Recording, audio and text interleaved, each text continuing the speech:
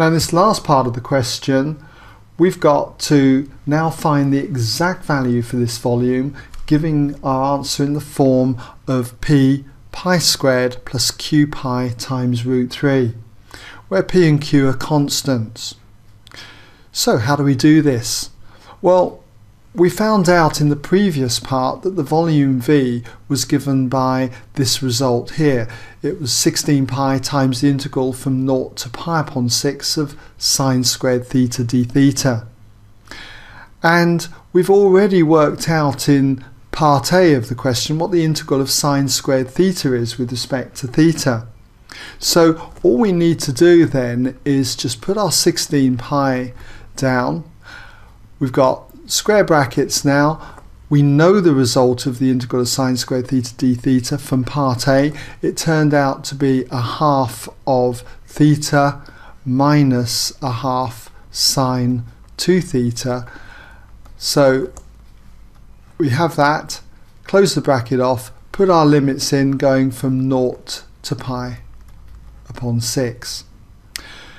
So this half can be taken out of the front of these brackets here because it's a constant, so therefore we could cancel the half into the 16 and what we've got is 8 there.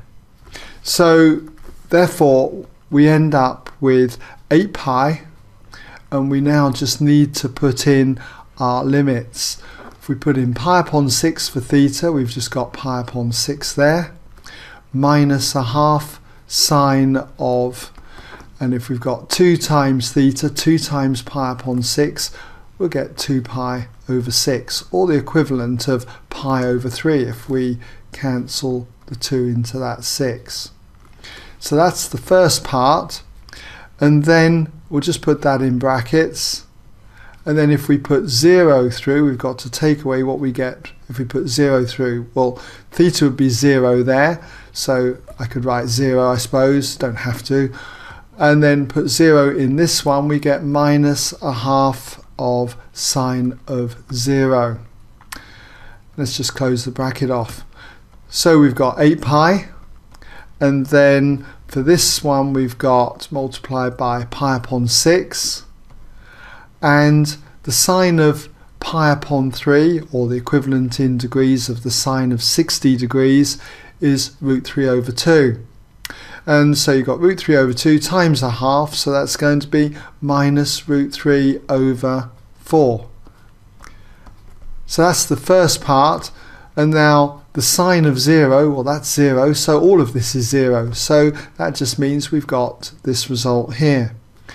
And to get it in this particular form, it looks like we need to expand the bracket. So if we expand the bracket, we're going to get 8 pi squared over 6, and then minus 8 pi root 3 over 4.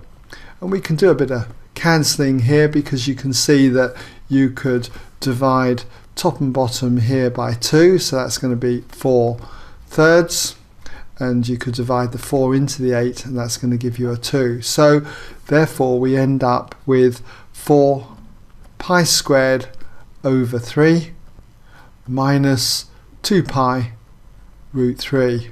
So you can see that we've got it in this particular form. Not that we're asked to quote P and Q, but if we were, P would be 4/3 and Q, be careful here, would be minus 2. Okay, so there you go. There's our answer. So I hope that's been of some use to you.